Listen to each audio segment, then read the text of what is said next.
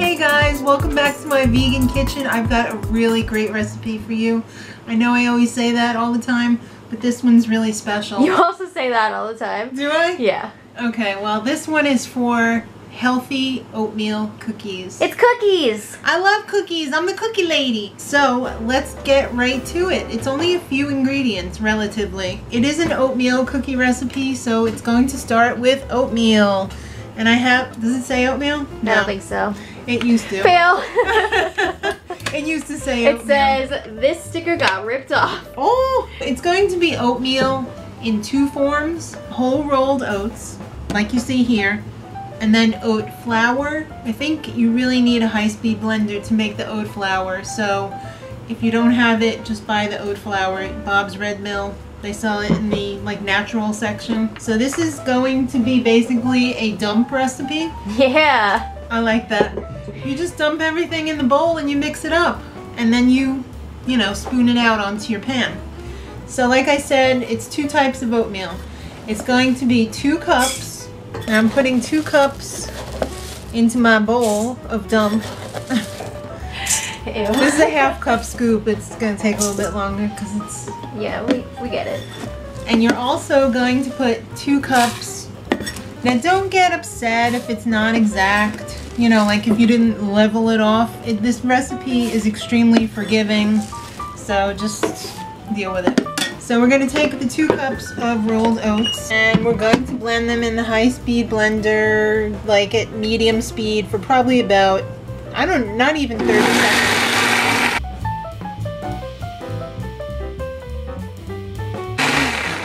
Alright, that was like 10 seconds. It was really quick. Real discount. It sure is. We're just going to add this to the dump mixture. It's really simple. I don't even bother washing the blender after that because it's NBD, no big deal. The next ingredient is almond flour, same deal. If you have whole almonds and you want to use whole raw almonds and grind them up in your blender, go for it. But I'm just going to use this already ground up one. Almonds are kind of a pain in the ass to ground up in the blender because I think it would really shorten the life of your blender because almonds are... They're tough. If you do it on a regular basis, don't worry if you got more again.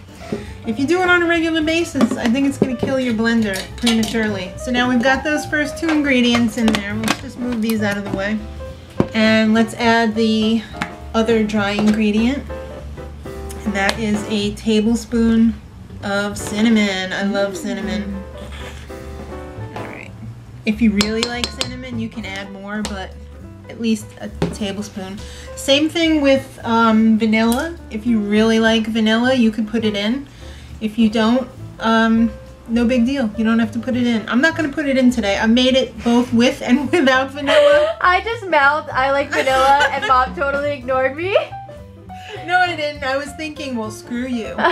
No, just kidding. Now for the next part of the recipe, I highly recommend making your life extremely easy and using a food scale. Then you won't have to worry about scraping out measuring cups and everything.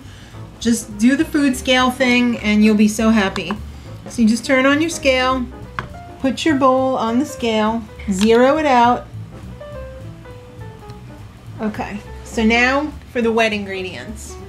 We're going to put in 4 ounces of apple butter because we're gonna try and make this a little bit healthy. A little bit. I mean, if we were just to put in straight sugar, that would be processed and like not so cool. But almond butter, you get a lot of flavor for a little bit of calories. You're right, apple butter. Again, don't worry if it's not exact. That's like 4.1, not a big deal. Then we're going to also add in brown rice syrup. If you don't have brown rice syrup, you could use agave, you could use maple syrup. So again, zero it out, just push the button. Hey, we're back to 0. Everything's cool. And then we're going to put in 4 ounces of this as well. Look at that go. I know, right? Uh-oh, we're getting close. Gotta stop the flow. Whoa, 4 on the dot. Wow. How about that? Outside. How about that? Okay. And then the final ingredient, other than the add-ins, is going to be peanut butter. You can do this without the peanut butter. This is an optional ingredient. We're gonna put, well, since it was already on 4, we know that we don't have to zero it out. It's just gotta go up to 6 now. I'm going to put in 2 ounces of the peanut butter, just for a little bit of extra flavor. Whoop, 6.1. Oh, no, it went down. Oh, there we go. Nailed Wow. it. The final 2 ingredients now. Today I'm using chocolate chips, vegan of course, and dried cranberries. You could also use raisins. You could use some chopped nuts if you wanted in there. Maybe, you know, like those tiny little white chocolate chips. Ooh. It's whatever you want. Exactly. So now we're gonna do 1 cup of the raisins, about. And we're gonna do half a cup of the chocolate chips. So you can eyeball this. You can be like, oh, that's like a half. All right, we're taking this over to the mixer. And you remember the trick, go slow at first because you don't want a big cloud of stuff to get in your face. So just mix this on low until it's completely mixed together. Make sure you lock it down so that it doesn't, you know, there's a lot of pieces in there, a lot of moving parts.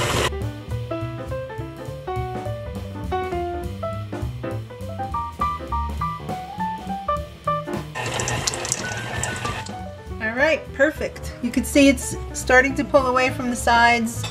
It's perfectly mixed. All right, I've prepared my 2 cookie sheets with parchment paper so that it doesn't stick, because this can stick. Sticky. It's got all the syrup and everything in it, so it's gonna be a little sticky. It's a mess in there. It's all messed up. All right, so I'm using I guess this is probably about a 2 tablespoon scoop, you know, like coffee size scoop, and it's got the thing that pushes it out. You don't have to put an oil on there to keep it from sticking. All you have to do is stick your scoop in water in between scoops, and it'll come right out. So make sure you push it against the side of the bowl so you get the same size cookie each time. And it just pushes out so simply like that. And remember, just keep dipping your scoop in the water. And also, if your mixture is too dry, when you mix it, you can just add a couple of tablespoons of water, and it's going to get dehydrated in the toaster or in the oven anyway, so you don't really have to worry about adding extra water.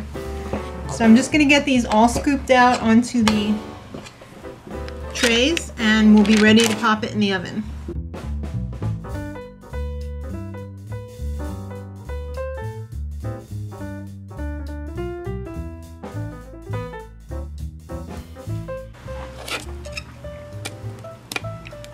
Alright, last one.